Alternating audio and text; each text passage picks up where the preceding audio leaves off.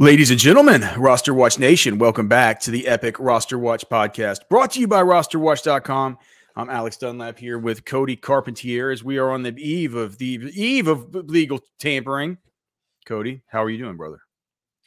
Doing fantastic, man. It's Friday, and I know you're having a good Friday. We had a show this morning already on a different channel, so I think we're pretty we're cruising at this point. Ready to talk free agency, ready to talk best ball, dynasty, the whole 9 yards. It's March. Man. Time. Spring has sprung, man. So yeah, pumped to be here for it. Let's get right into it. Actually, before we get right into it, man, if you're watching this on YouTube, please remember to like the show, subscribe to the channel. It helps us out a ton. If you're listening to this on Spotify or Apple Podcasts, 5-star rating and review would go a long way, and we would certainly appreciate that. With it being said, just a ton, just a ton of fallout here. I don't really know where to start. I guess maybe with the Kirk Cousins stuff. And not so much as it pertains to Kirk Cousins, but as it would pertain to associated pieces. And the stuff we're hearing the most right now is the Falcons.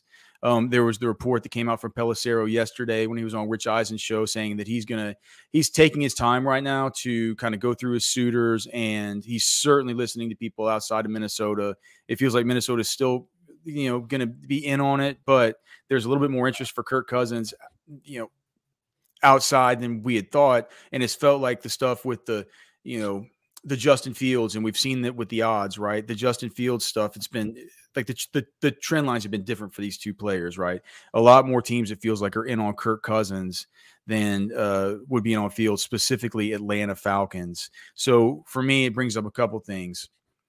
One, what do we make of Justin Jefferson in best ball and in dynasty and stuff vis-a-vis Jamar Chase?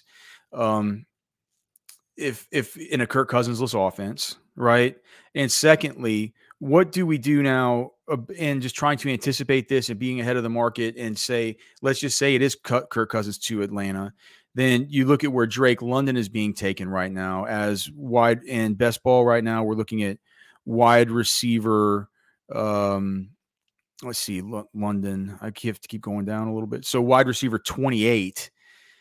Yep. Does it feel like it's kind of it feels like to me that with London, it's kind of priced in that he's going to have a better quarterback, right? It feels like it's priced in. I don't know if it's priced in to having a quarterback like Kirk Cousins, especially given the void of talent around him among the wide receivers. Of course, we know that Kyle Pitts is still there. Kyle Pitts, to me, feels like he's a good value in dynasty. He's somebody, as you know, who I did make a trade for in one of my kind of older dynasty leagues that I care a lot about. I think that that's kind of interesting, and just all the associated pieces there around what would be Kirk Cousins in Atlanta. I know it sounds really weird, but it is it's a new Zach Robinson offense. It's going to be an offense where he's studied under McVay. We know that that's a kind of deal where we've seen what Stafford has been able to do with Cooper Kupp, Puka Nacua, all the rest of these guys, right? I hate to say it, man, but I'm back interested in guys like Drake London. I'm back interested. You know what I'm saying? I'm back interested in Kyle Pitts. What do you think about that? And then we can maybe circle back around to I know you're a close observer of the Vikings. I have another Vikings thing I want to talk about, but just what does that mean for does Justin Jefferson not feel as safe as Jamar Chase right now? So I have two trains of thought with this Viking thing. First off, with Jefferson, and that is if Cousins is back, 1-2, it doesn't matter, right? But if Cousins departs, what's the move? I don't think it's Baker. I don't think it's Russ. I think it's Drake May. I think that's like the angle they're going to take is they're going to try and get Drake or McCarthy in the draft. They're going to try and move up and get one of these guys, which would definitely feel like again. We talked about this. What is the connection? The connection is McCown was hired as the quarterback coach for the Vikings, and he was the high school head coach for.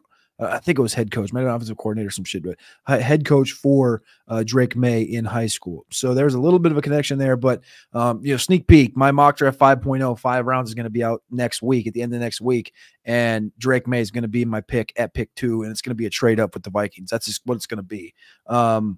That's mock forecasting. I don't know what the word is, but anyway, Justin Jefferson, I do think the question mark is there, even if it is a rookie, where these rookies will lean on their best talents. But the problem is Hawkinson's a very dependable target there. If he does get back healthy, Addison, Jefferson, there's more than just one mouth to feed there.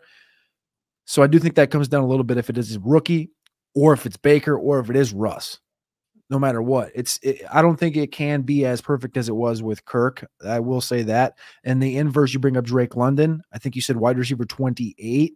Yeah, 20. I'm seeing 24 on Underdog right now. Well, And his all right. ADP's at 36. On our current best ball cheat sheet right now, he's at 28. So does he need to come up? I mean, So that's what I'm saying. So he's listed 24 on Underdog right now, and he's right behind Neighbors, which doesn't have a landing spot, but we love Waddle in Miami, DK Metcalf in Seattle, Mike Evans in Tampa, Michael Pittman in Indianapolis, Tank Dell, Chris Olave, Stephon Diggs. I think you can make an argument like Rashee Rice is at 14, Adams is at 13. The quarterback that Adams has, the situation Rice is in where you could potentially add a receiver in round 1. Ayuk is at 12. I love Ayuk, but DJ Moore's at 10. Things like this, like you can rationalize and rationally believe that if Drake London does get a quarterback like Kirk Cousins with competency throwing the football 555, 60, 600 times, that London's going to get 150, 160, 170 targets. He's going to be the main beneficiary, and they have a running game, and he's got Pitts on the inside there, and there's no real threat at number 2 currently, right? They could bring in a McConkey, or they could bring in a Roman Wilson, something like this. That'd probably be smart. But London's the clear cut, right? He's got the top 10 draft capital. Fontenot wants him to succeed. This team wants him to succeed. If Kirk Cousins does go to Atlanta, there's no reason not to believe that Drake London could give you a top 12 finish in 2024. I fully believe that is capable. So do you in a vacuum, without knowing Rome Odunze's landing spot, do you like Drake London better than Rome Odunze? In 2024? Yes. Yes. Do you like him better? If that's with Kirk Cousins. Do you like him better than Cooper Kupp and Keenan Allen? Now, yeah. Without knowing Yeah. though, right? We're just kind of, so let's just bake in a 50% chance of Cousins. And this is the benefit of having these thoughts right now, is that you're trying to, you have to forecast this. This is now that's how you have to draft these best ball teams right now. I believe we've talked about this with the rookies all the time, but if you see a value and you think that there's opportunity for this role to grow, which with Kirk Cousins, this role is going to grow for Drake London 100%. I'm taking him over both those guys. Okay, but what if it's only a 50% chance? It's 50%. It's not 20%. What's the other options? The other options are what? Baker's not going to go there. Russ doesn't feel like he's going to go there. He's visiting with the Giants and Steelers. It's a rookie, right? It's a rookie. It feels like there's 2 teams. I don't know it feels like the only team that's been leaked and stuff is everything with Fontenot. He just leaks this Correct. stuff. So I don't but he definitely does, right? And so I don't know, man. I trust Tom Pelissero's reporting, and whenever he says that there are multiple suitors, I know that one has to be Atlanta. I'm not sure who the other one could be. It could be something sneaky. It could be there's New one England, source like Pittsburgh or something. You know what I'm saying? It could be something that we just totally don't expect. There's one source in Minnesota that I have that I believe very closely, because he has close connections with a lot of the players on the team. And when he says Kirk's not going anywhere, I believe him. If he says Kirk's leaving, I believe him. And a couple days ago, he said Kirk's not going to be back in purple. And so that's enough for me to believe he's probably going to go to Atlanta, or where. We've talked about Washington before. He's probably not going to go back to Washington, right? That's not really a situation. I mean, but that did come up. That did come up in India a little. I don't think it would be a bad idea. But if it's not Washington, is he going to New England? Does that seem like that would make sense? Well, I'm not saying it makes sense, but I'm saying unless like we can at least process of elimination at this point. That's what I'm getting at. Yeah, but we can at least give I think we can at least give some kind of betting odds to just the field without saying it. You know, it could be something weird. It could be something weird. I'd put 70% on Atlanta. And to answer your question anyway, 50% Atlanta for Drake London. I would take that odd and draft Drake London ahead of those guys over Keenan Allen and Cooper Kupp and Rome. What about Devontae Smith? That starts to get hairy, dude. I think they bring another weapon into Philadelphia, and I think that offense is a little bit of figuring out to do. And they also have a running back situation that they need to comb through and figure out what kind of rushing attack. They have a lot of self-evaluation to do in Philadelphia. And I'm not saying that that's going to hurt Devontae Smith per se, but I just think that the target usage that we could see come down the pipeline if Kirk Cousins does go to Atlanta would just the target usage alone is going to surpass what we're seeing from Devontae Smith right now. And Kyle Pitts at tight end 10, is that still where he is? Because there's been some adjustment. There's been some adjustment since. Okay, so all right, he just cracked Njoku. He just cracked him, but he's still behind Evan Ingram. Yeah, Evan Ingram's 82.2. Pitts is 86.8. Njoku's 87.0. Should Pitts just be on the top of that, or with Evan Ingram? Because Calvin Ridley's let's talk about Calvin Ridley and Ingram here in a second. Okay. But do you like Kyle Pitts with Kirk Cousins more than Evan Ingram if there is no Calvin Ridley? Yeah, I mean, he utilizes these tight ends, and like we just talked about, there's no real number 2 of consequence at the wide receiver position right now. Now, again, like I said, Bijan is going to have with Zach Robinson. That's running in the backfield, right? But we also saw Kirk in Minnesota have Diggs, Thielen, and have a running back in Dalvin Cook. Like he was able to move around with pieces like that. And he had Kyle Rudolph in there who had multiple seasons with 7, 8, 9, 10 touchdowns. So I think there's opportunities for all these guys to succeed, even if they did add a Ladd, a Roman, a Javon Baker, whatever, to come in and be a number 2 in this offense. I think there's still enough room for Pitts. And I think 9 is, tight end 9, tight end 8. That's a good, fine area. I don't think he belongs ahead of the Kittle, Kincaid, and I don't think he belongs in that conversation at this point.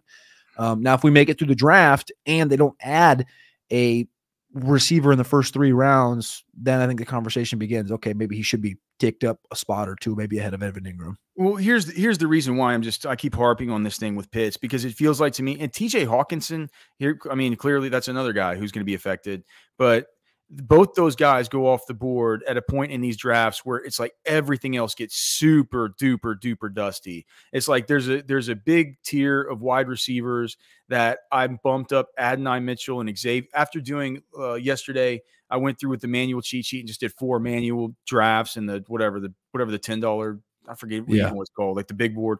And in doing those, I realized Xavier Worthy, Adonai Mitchell, they're going off the board at around the same time as these running backs like the David Montgomerys, the Ramondre Stevensons, the Joe Mixons. And I know it's going to be trailing data from the ADP on Underdog. It's not going to show you that right now, but they've moved up significantly post-combine, right? The same thing has happened for Brian Thomas.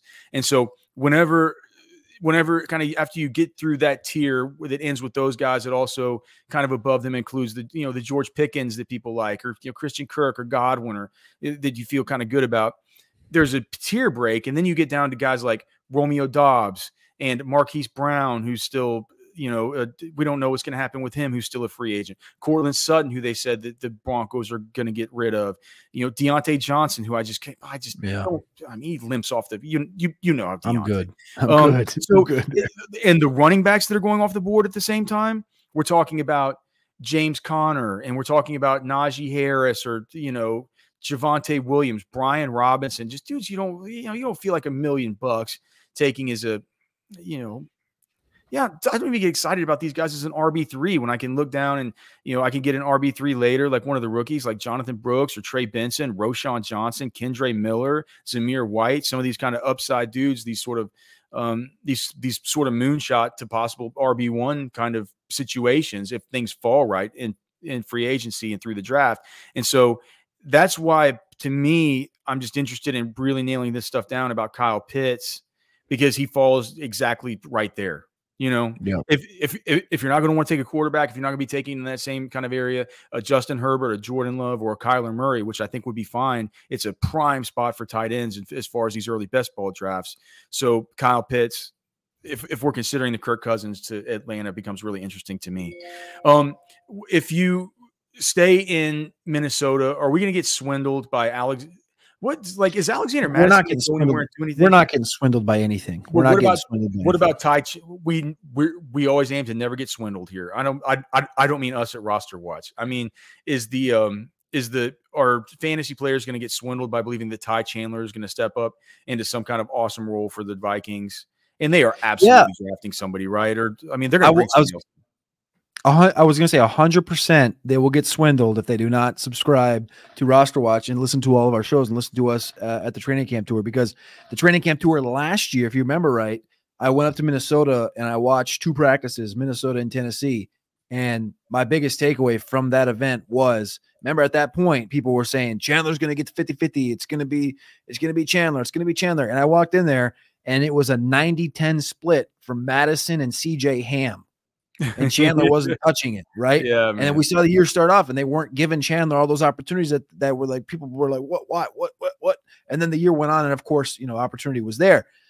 Alexander Madison's gone. Ty Chandler's on a rookie contract. They're 1,000% drafting a running back in this class. Now, this class isn't fantastic, and I shouldn't say 1,000%. I should put 85%, because I talked about this on a show on Tuesday with Maddie. The depth of this free agent running back group is vast compared to this rookie running back group. Now, you just have to have the conversation with yourself. All of these running backs in the rookie class, they're going to come in that 3rd round area, late 2nd, early 3rd round area. They're all going to have $1.2 million against your cap. So what does that do to the Saquons, the Jacobses, the Henrys, the Pollards, the Swifts? Where's that cap come in for those guys? And these teams are going to have to figure that out over the next couple of days and figure out, do we want to spend $6 million at the running back position, or do we just want to bet on taking a guy in the early 3rd or late 2nd and getting a Jalen Wright or Trey Benson or whatever you want? The Vikings are 100% going to be in that conversation. They're either going to spend up $5-6 million, or they're going to draft one in the 3rd or 4th round. I feel so confident in that, because, like I said, they need not only a guy that can take the whole workload, but they need a guy to, if they want Chandler to be the number 1, they need a guy to at least be a bruiser inside in between the tackles. Well, who are the $5-6 million guys? Do you think Austin Eckler's a 5? And he doesn't really fit that profile that you said. We know that DeAndre Swift isn't. We know what Saquon and what Josh Jacobs want. They want $10 million. I'm not sure they're going to get it. Right? The middle ground guy?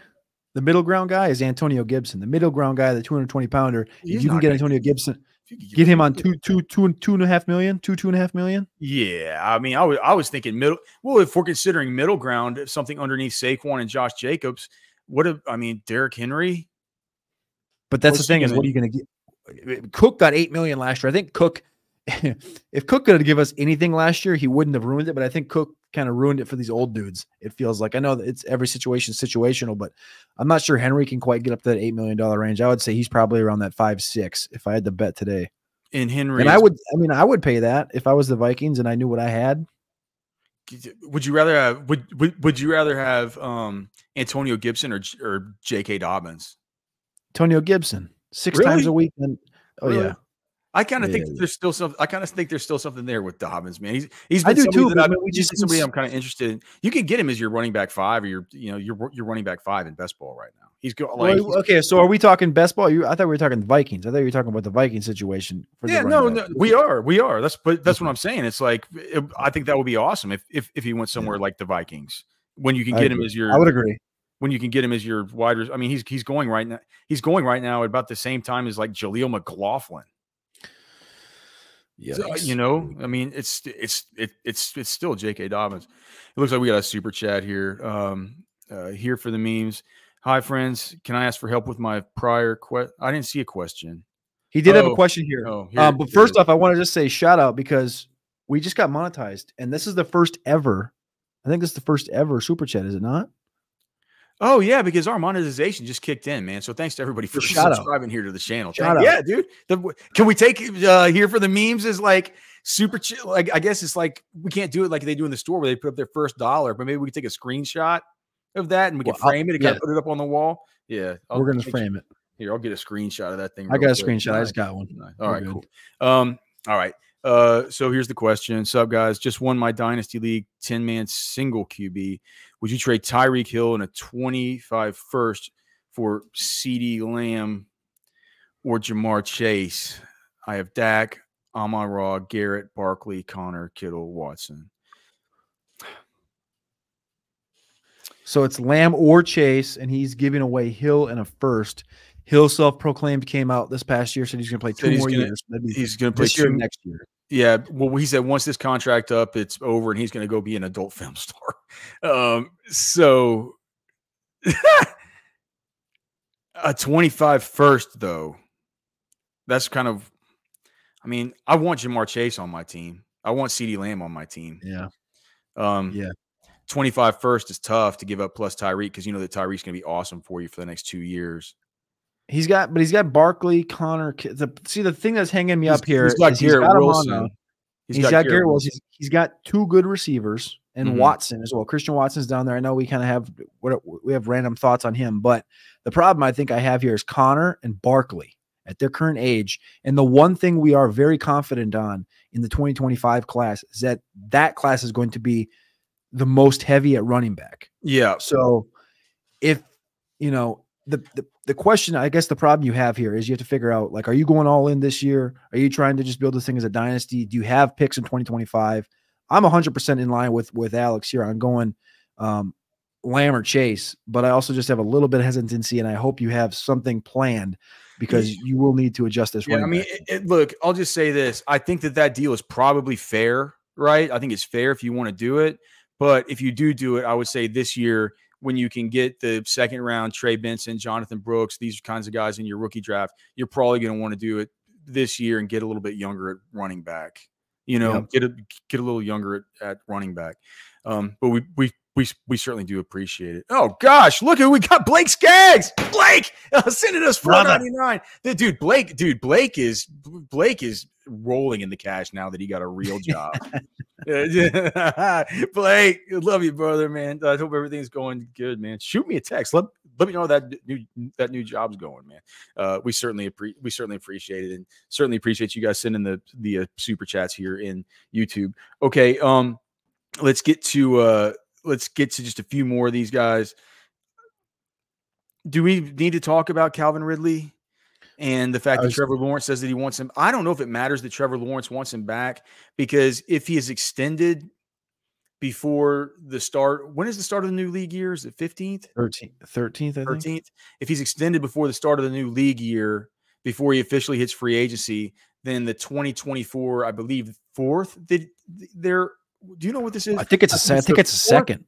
The 4th that they owe Atlanta becomes a second, and they're not. Yeah, there you go. You know, so I think he's gonna hit free agency, and if his free agency is going to be able to test the market, maybe they could eventually.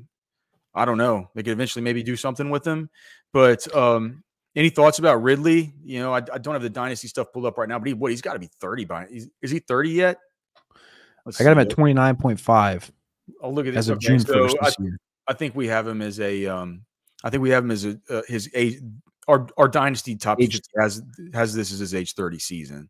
Correct. So, what do you think about Ridley? Any landing spots you like for him, and or any fallout for the other guys? We mentioned Evan Ingram. Maybe we can just kind of come full circle with Kyle Pitts, like we talked about earlier. You know, how do you, if we say Ridley's gone and we're saying Kirk Cousins, Zach Robinson offense in Atlanta for Kyle Pitts, how do you, and those two players are both sitting in the most dead and dusty area of these best ball drafts.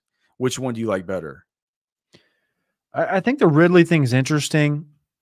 If I should have dug into it a little bit further, but if you are right in that if he enters free agency and then that draft pick change is a moot point, going back to Jacksonville makes a lot of sense. If the contract is right and he's happy with it, right? Especially if Trevor Lawrence wants him back. Now, again, if that number is not right, if that number is close to 20 million, I'm not sure they pay that or fork that up, and you can just go into this draft class and get somebody. But a couple of spots that would make sense for Calvin Ridley, and then I would hate, one would be New England. I would hate that because I don't know what the quarterback situation is. I don't know what's all around it. I would love it if they got one of these quarterbacks that could pepper him and give him 170, just because there's not really a ton of talent in the New England wide receiver room. Another one that's interesting, I think, is Tennessee. DeAndre Hopkins is still under contract, but we know Burks is there, and we didn't really get a we didn't really get a happy comment, or I should say, positive comments about Treylon Burks. Well, you asked how to compare him to Jamar Chase. You're not gonna. He said that's unfair. Hey, I was just fishing. I was fishing to see his thoughts, and he basically said the biggest note I took away, and that's why I fished for it, was he said Treylon Burks still has a bit to do in the development stage. Bang. Yeah. That's the answer. That's all we needed to know. And that tells us where he thinks they need. He said they need speed, they need dynamism in the receiving room. Now, I'm not sure Ridley brings either of those right now, but he's a really good route runner, and he might complement Hopkins pretty well. I would say another interesting spot could be Denver if they do move on from Sutton and Judy, but we'll see what happens with that. Yeah. So like that. Those are just a couple of spots that kind of bring to mind. But I'm gonna be honest with you right now. I haven't drafted Ridley. I think I've done 6 drafts this week. I haven't drafted him. He's at wide receiver 35 right now. And this is best ball talking underdog. And because he's right between McLaurin, Christian Kirk, Jackson Smith and Jigba. I'll take Jackson Smith and Jigba. In best ball, I'll take Brian Thomas. Jordan Addison's right in front of him, Jaden Reed, Roma Dunze. I would rather take all these other guys that I feel better about their gameplay or I feel better about their situation than I do Ridley right now.